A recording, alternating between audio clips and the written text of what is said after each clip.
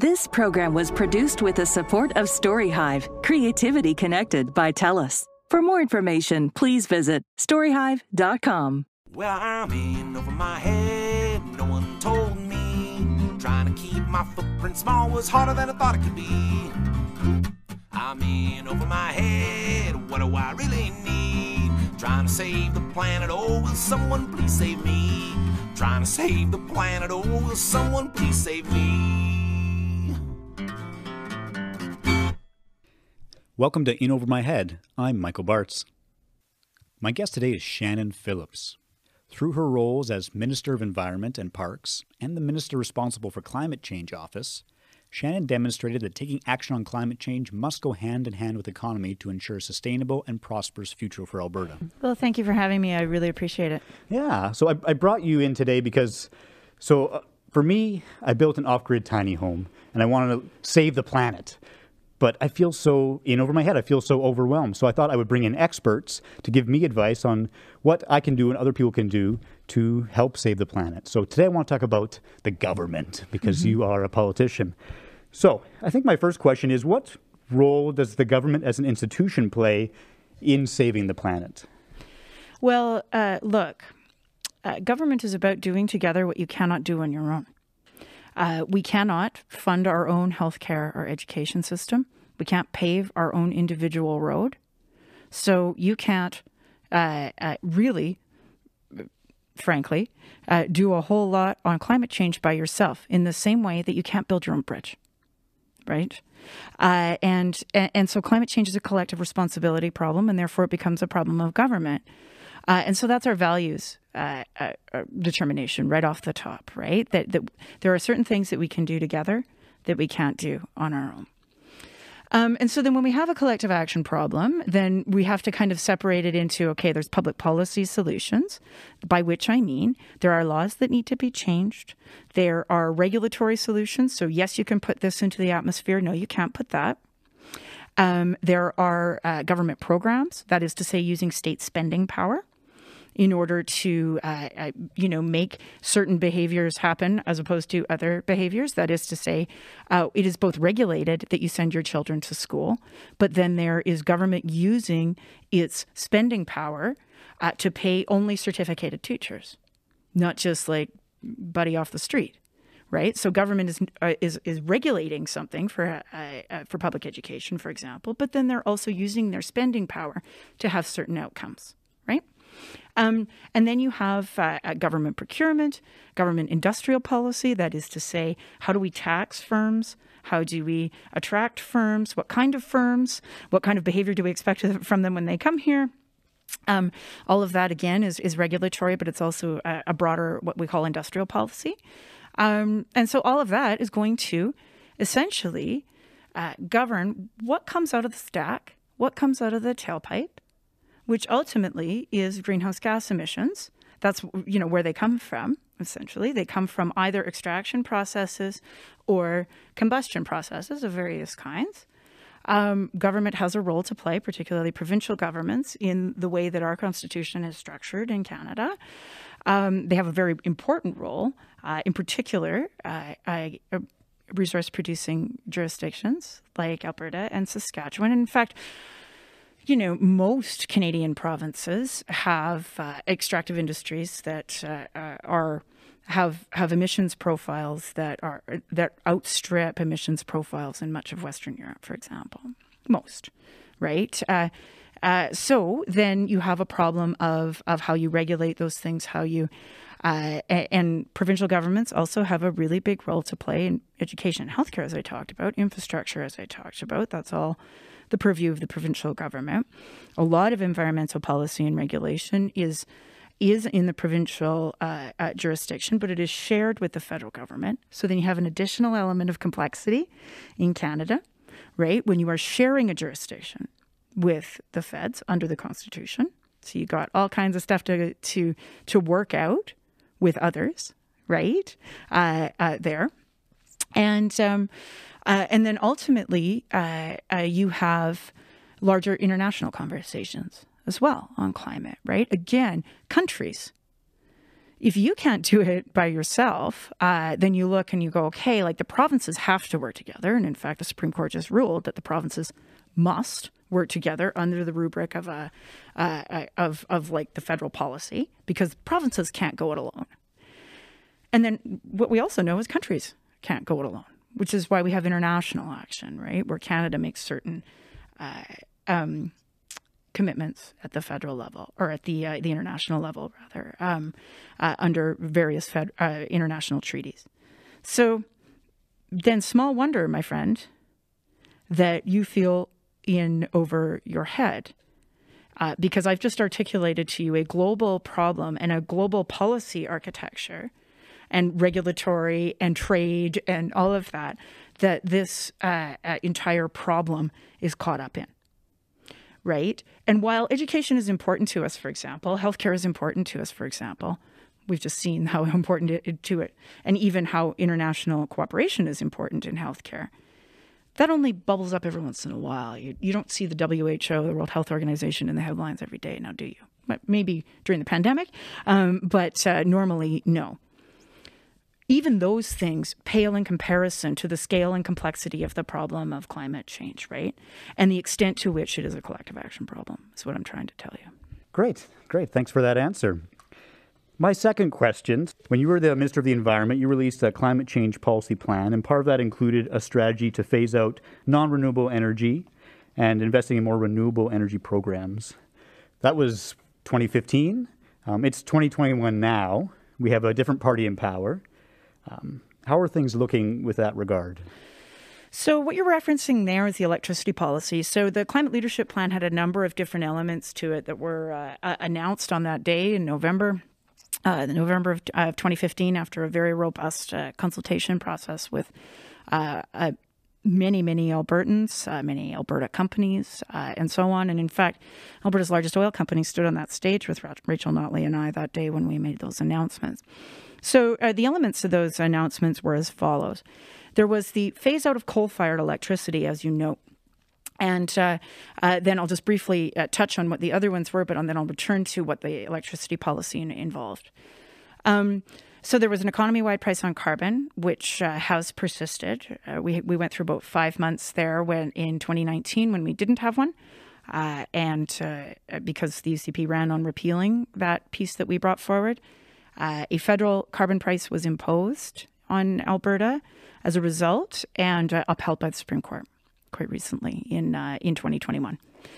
And so there's the economy-wide price on carbon, that is to say, colloquially, the carbon tax, right? That was one element of it, certainly the most controversial, although it didn't need to be. There was a cap on oil sands emissions.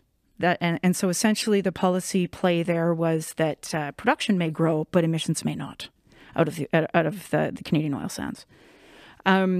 The third piece was an energy efficiency program, that is to say a very robust reinvestment of carbon tax revenues back into energy efficiency at the residential, commercial, and industrial levels, such that we are incenting and driving the adoption of clean technology and ensuring that we are using deployable technology now rather than chasing unicorns, right? In order to reduce CO2 emissions and find the lowest cost, most market-friendly ways to reduce emissions with existing off-the-shelf deployable technology, right? Something that climate skeptics or people that don't want you to take action on climate change often say is, oh, well, we need these other grand schemes, rather than we just need better insulation, right? Deployable technology, as opposed to we need a massive investment in carbon capture and storage or chasing some other unicorn. We know that we can, in particular in commercial and industrial processes, there's lots of ways that we can reduce emissions right now today, right? So that was what efficiency was about. And then there was a methane reduction strategy, which we know was very, very important in the oil and gas sector. And so we set the policy, which then the national government in Canada adopted, and then the Obama White House adopted those targets, and then the Mexican government adopted those targets. So Alberta led the way. I was very proud of that, particularly the day that the Obama White House announced that they were replicating the policy. I went, but then Trump reversed it. We kept ours, and now it's moving forward again. So that's good. Okay, so it is moving forward. Oh, yeah. Because here's the thing, like the horses have left all the barns on a lot of this stuff, right? And then the final piece was Alberta burned more coal when we took over in 2015 than the rest of the country combined, because Ontario had brought in their coal-fired phase-out to make electricity through the early 2000s. Essentially, smog days in Toronto were so bad that it was coming to a point where a number of U.S. states were going to be bringing clean air actions and actual court actions against government of Ontario unless they began their coal-fired phase-out. And so they did theirs earlier. But we still had, so we had a lot of coal burning, and we still have a bit, right? But it's moving now. So what had happened was the Harper government had put in regulations such that 12 of our 18 coal plants were going to be decommissioned by 2030 anyway, with absolutely no compensation or other transition program for workers, either in the mines or the plants. Nothing, right? So nothing for people in Hanna, nothing for people in, the Forestburg ones were the ones affected. Out in Battle River was affected. Just west of Edmonton and in Wobman and the Keep Hills plants, one or two of those was affected, and one of the Genesees west of Edmonton as well. So we're talking hundreds of workers, right? In these pretty old school electricity plants, coal-fired electricity plants. And so 12 of the 18 were being phased out anyway. Obviously, I would have looked at that policy and thought, well, at the time when Harper brought it in, well, maybe it's not quite as aggressive as it should be, et cetera, but at least he did it. Okay, so that was the situation we inherited. We had these 6 more plants that were slated to run, one of them until 2064, because the previous PC government had in my mind, very silly, allowed two companies to move forward with building a coal-fired electricity plant in 2011. Right? We are well into the world of knowing that electrification is the way that we are reducing combustion, right? That we can electrify processes that before we were, burning stuff to make something, drive down the road or otherwise, right? So that was the situation we inherited, and we campaigned on an early phase out of those 6 plants, because that was the easiest, lowest cost greenhouse gas emission reduction for Alberta.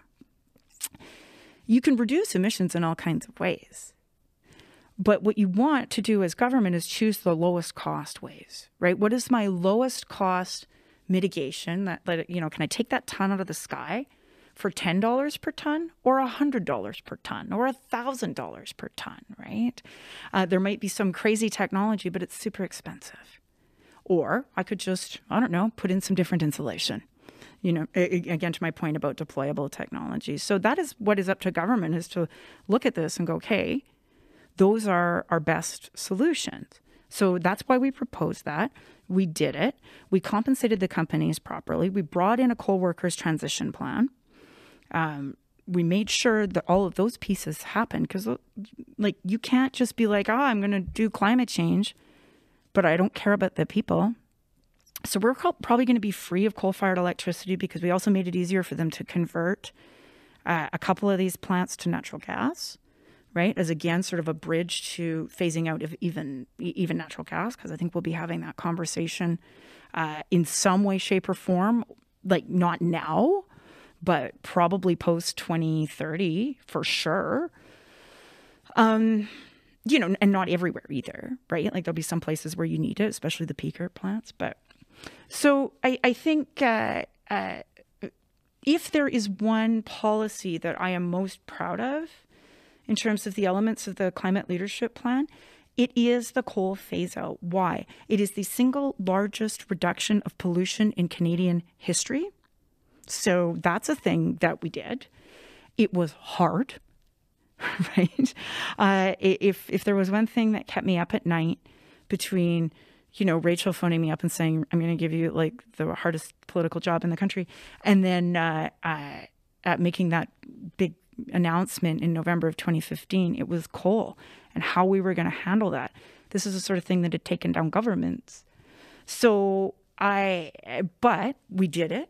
it was economically successful, both in terms of the health of those firms, but also the adoption of renewables, right? We then put in place policies that brought on the lowest cost renewables in Canadian history, where literally the government made $30 million off those contracts this year, right? Far from costing people money or like some of the right-wing canards you hear about, subsidies and renewables not being they are so low cost now and so competitive. The way that we structured it, private companies building these big wind farms, it made government money this year. So, not only are you juicing the kind of market that you want and the kind of economic activity you want, the kind of investment that you want, the kind of, head office attraction, engineering, labor, all of it, trades work that you want, but you're also phasing out the type that you don't want in a way that hasn't hurt people and has put those companies in a place where they can play in that market too. So I'm very proud of that policy. It was one of those ones where we're turning the big wheels of industrial policy too. And we did something, it was real. Cool. And is that policy carrying forward now? Yeah, that's the thing. Yeah. The other hilarious part of this is the UCP, they stopped the one aspect of it, and I won't get too down into the electricity weeds because we will never emerge from that world. But so they put a stop to part of it, but we had put not the coal phase out, right? And Kenny, in the early days of, not to get too political, but of his leadership race, said that, he was going to stop that work. But then he got in there and realized that the companies didn't want that, and it would be a very stupid idea. And in fact, it was a very good piece of policy that we did. And then he kept all of the carbon tax that we made for all of those coal companies, and a lot of the other pieces of that carbon tax. The idea that he put that he flushed the carbon tax is a total lie. He didn't. All of the industrial carbon tax, with the exception of one little thing that he watered down for oil sands, other than that, it's all still there. And not only that, but we did that, and we basically handed it to the federal government back in the day in it was early 17, mid 17 when I finished that process of all these different industrial carbon taxes for every, industrial process under the sun, whether it's refining or, I don't know, cement or lime manufacturing or any of these things. We set their carbon tax levels, and the federal government took all of that and put it in their regulations. And those were the regulations that were just upheld by the Supreme Court. So they're not the law of the land. And we brought them into the world through our climate plan, right? So it was very much the national policy is now what was made in Alberta. Kenny kept all that. And even that wasn't even part of their Supreme Court challenge, right? So the electricity policies and the renewables piece was also built on that foundation, pretty complicated industrial policy. He kept all of it because it was just good, right? And it was universally understood that would then it would drive emissions reductions, for starters, in electricity, which is your easiest reductions. It would incent the right kind of new investment and new companies to come. And it would take advantage of our natural advantages in Alberta. And frankly, if Saskatchewan got their act together, it would for them too. In terms of our actual assets, right, which we are well known to anyone who walks outside in southern Alberta, right, which is sunny, windy. For sure. I guess that's something else we could touch on as well, because you mentioned renewable energies being a fairly cheaper thing, right? I think I think a lot of people think that the cost is so expensive and so prohibitive that's why we're not doing it. That's why we're not all running solar panels on our roofs. What do you think about that? Well, okay. The fact of the matter is when you look at levelized cost of energy, if we want to go there, so every year a company, an energy forecasting international firm called Lazard, puts out the levelized cost of energy analysis. Every November or December it usually comes out, usually late November. And so it'll show you what the cost of energy is for building a new natural gas plant, for building a new coal plant, for building or for even maintaining an old one, or what building new, smaller nuclear or larger nuclear over the cost of it, right? Its operation and maintenance over its levelized cost over the course of its economic life. Or it also compares offshore wind, industrial scale solar PV, residential solar, geo of various kinds. Like, they're all there, right? And you see in those graphs that nuclear is still way up here. Coal is way up there with it because you can't get a bank to come and lend you money to refurbish your old coal plant anymore. It's just not happening. Not even your new coal plant. No coal, right?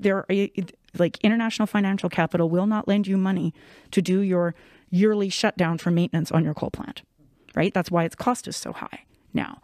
And so nuclear and coal are way up here.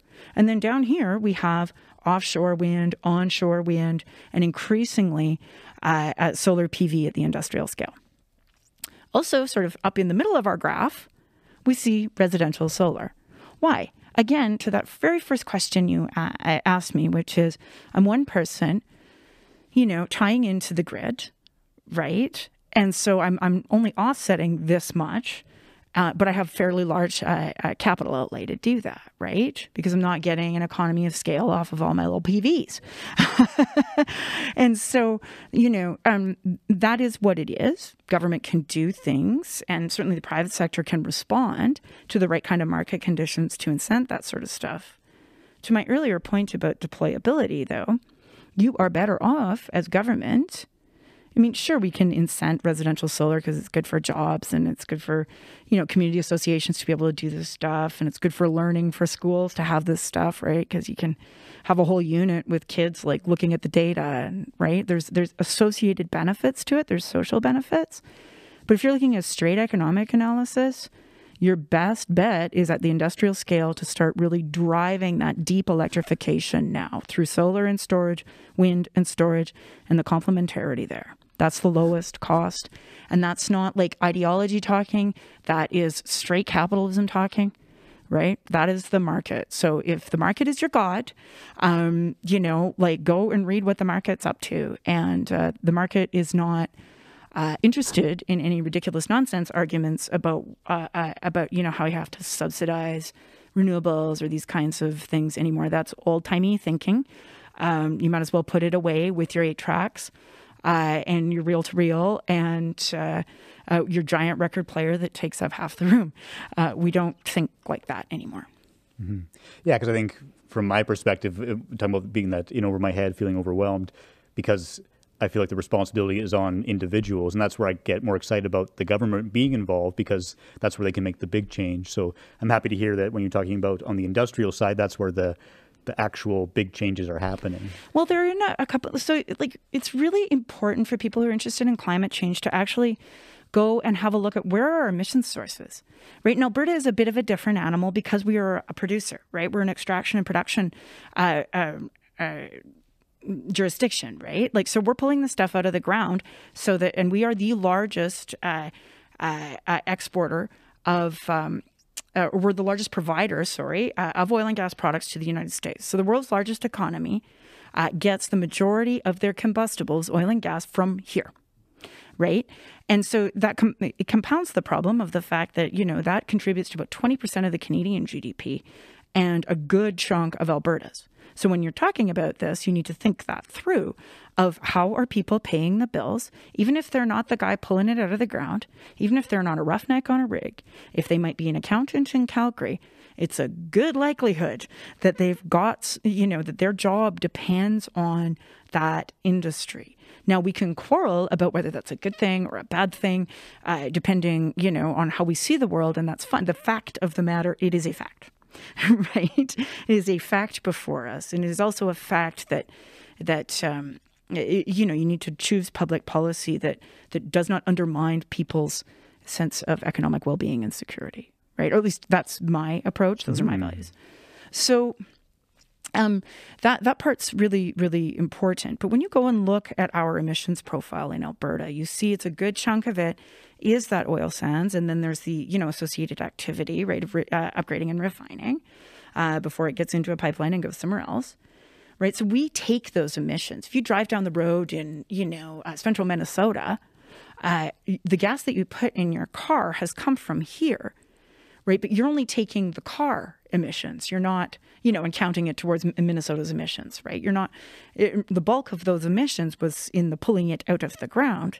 Those are in Alberta's pie chart, right? So our pie chart is a little different from other places for that reason.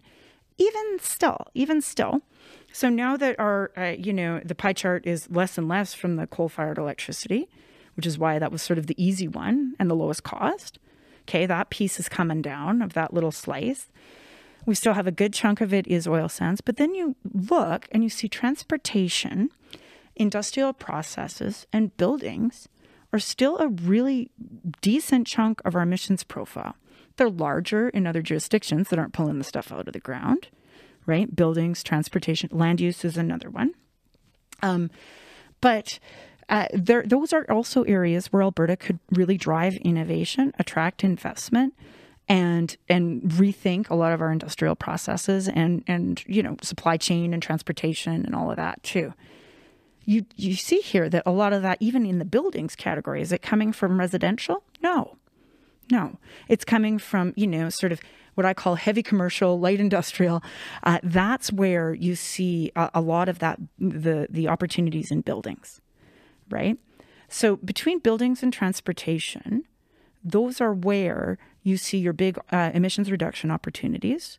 Obviously, in transportation, the big answer to that question is electrification, but also in the adoption for longer haul and hydrogen and those other kinds of solutions.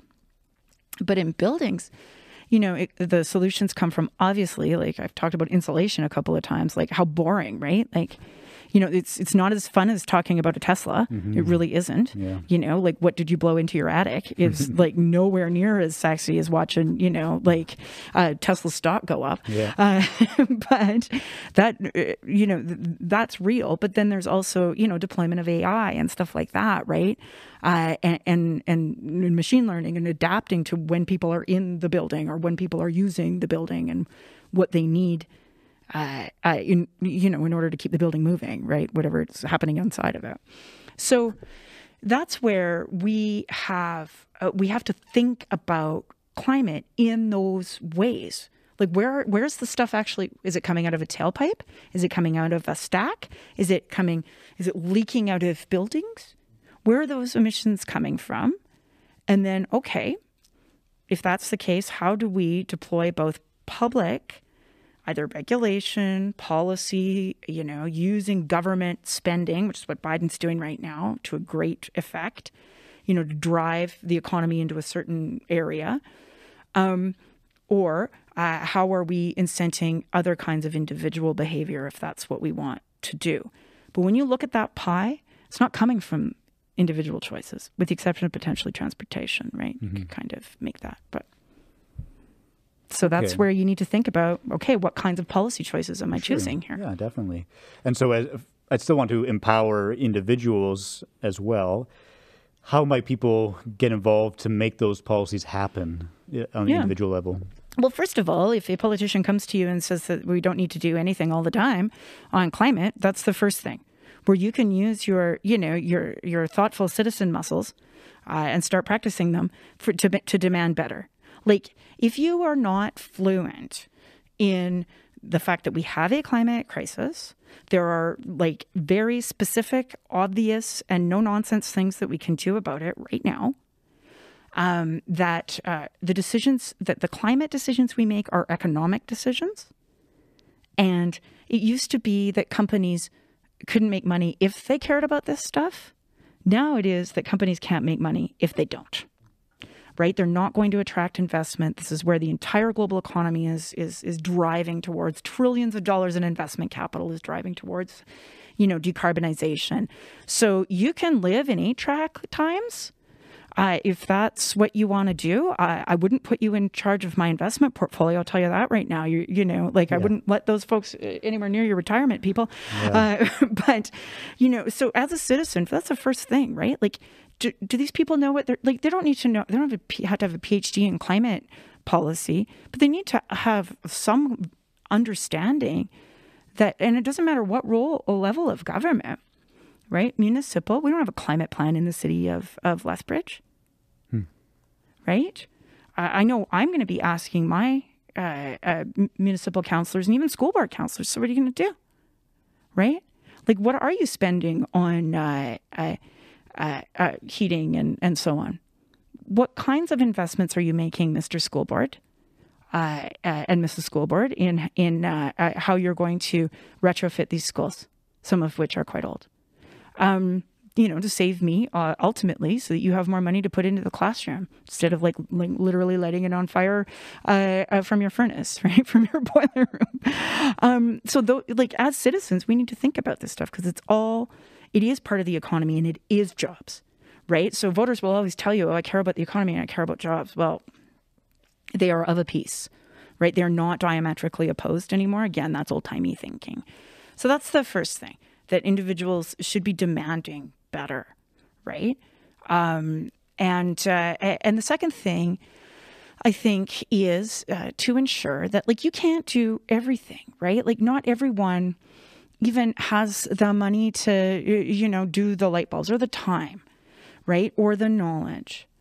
That's like who cares, right? On some level, like, but, make sure that you're open to, I think, making those specific little changes in your life when the time comes, right? And when it's economically achievable for you to do so. Every light bulb's going to burn out at some point, right?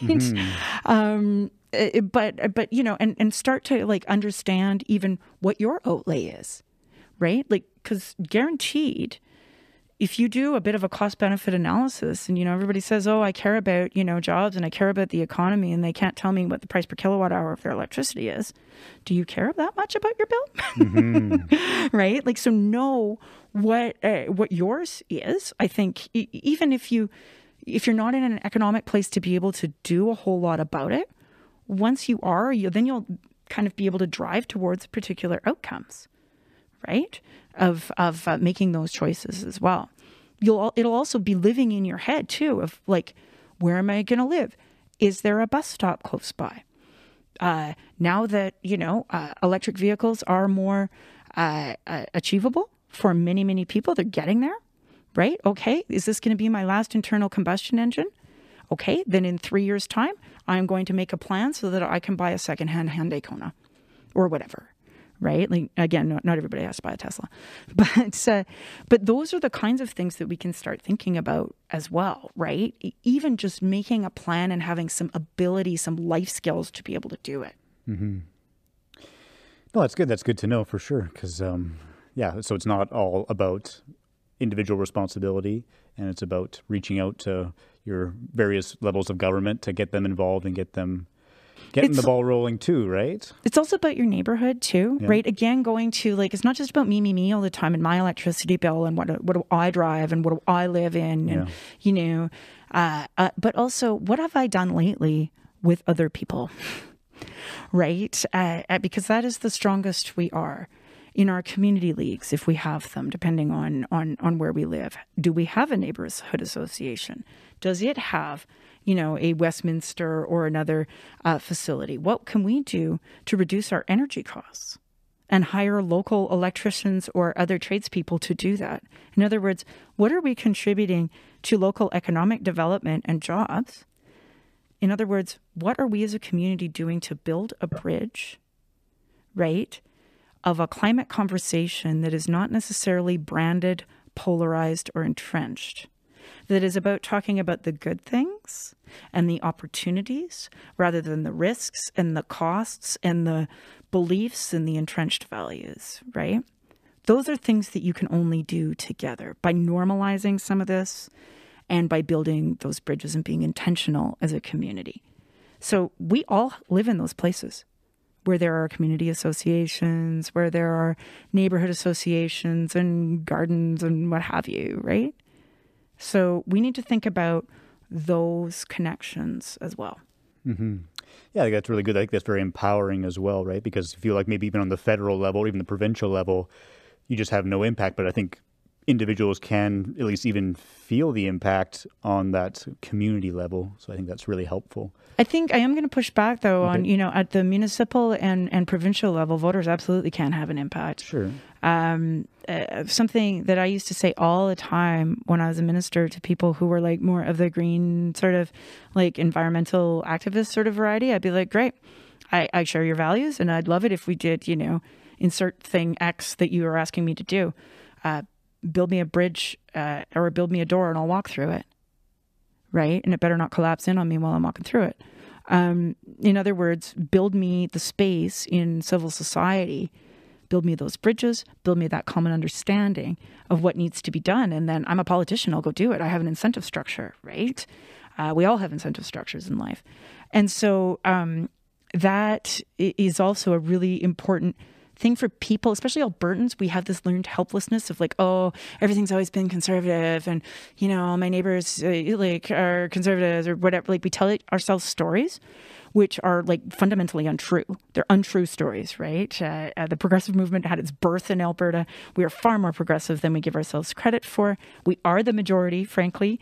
Even if we don't take a roller and paint ourselves orange from head to toe, the values, when you poll people on values, we have progressive values, right? So don't tell yourself any stories as well about your relative, level of citizen power. It's actually better than you think.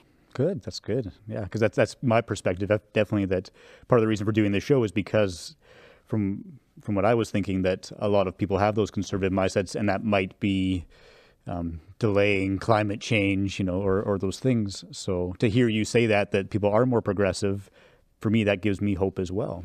Yeah, but you can't just walk up to people and be like, you don't believe in climate change, you're an evil, terrible person, you don't understand science, you're an idiot, and, everything you thought is stupid, and I don't care about jobs. And, you need to find ways to build those bridges, right? And you need to meet people where they're at. So maybe saying, we are in a climate crisis is not the helpful opening line. Maybe the helpful opening line is we need to attract new investment and also plan our cities better so that I'm not paying for snow removal halfway to Fort Macleod in a sprawling city. I've just said the same thing. Yeah. And, I'm going to do this because I don't really want your property taxes to go up too high, no matter where you live in Lethbridge. I've literally just said the same thing of we need a better climate plan for the city of Lethbridge, but I didn't say it in a way that made people feel like they were talking to the second coming of AOC, right?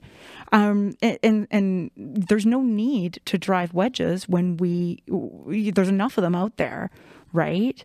That we can find ways, especially now with climate, that weren't available to us even like when I started this work in 2015. The economic landscape has changed so much that, like I said, we can't talk about a growing economy without dealing with decarbonization. Thank you so much for coming.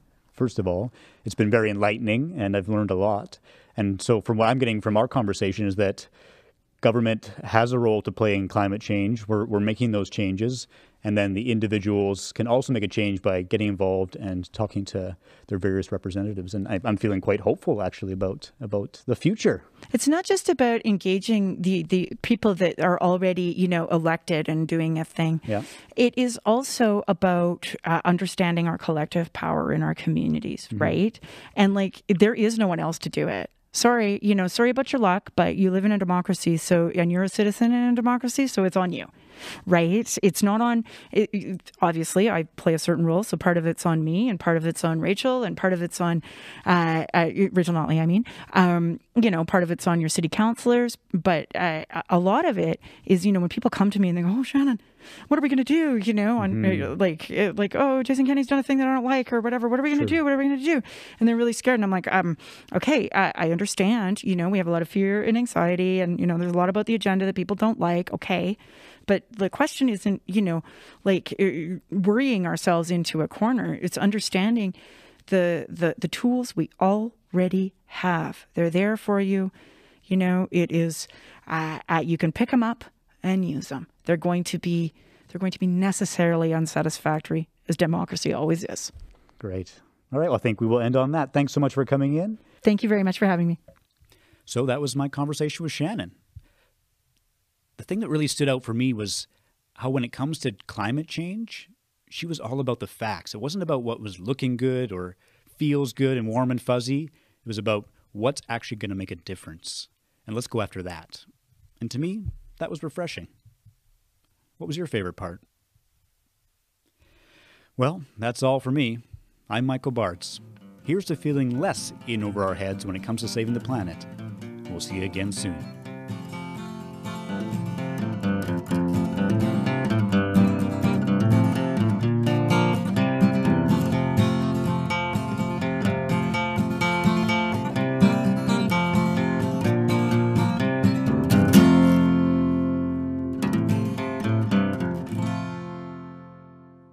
In Over My Head was produced and hosted by Michael Bartz. Sound engineering by Rodrigo Enriquez. Original music by Gabriel Thane. Special thanks to Lisa Pruden and Jessica Gibson. This program was produced with the support of TELUS.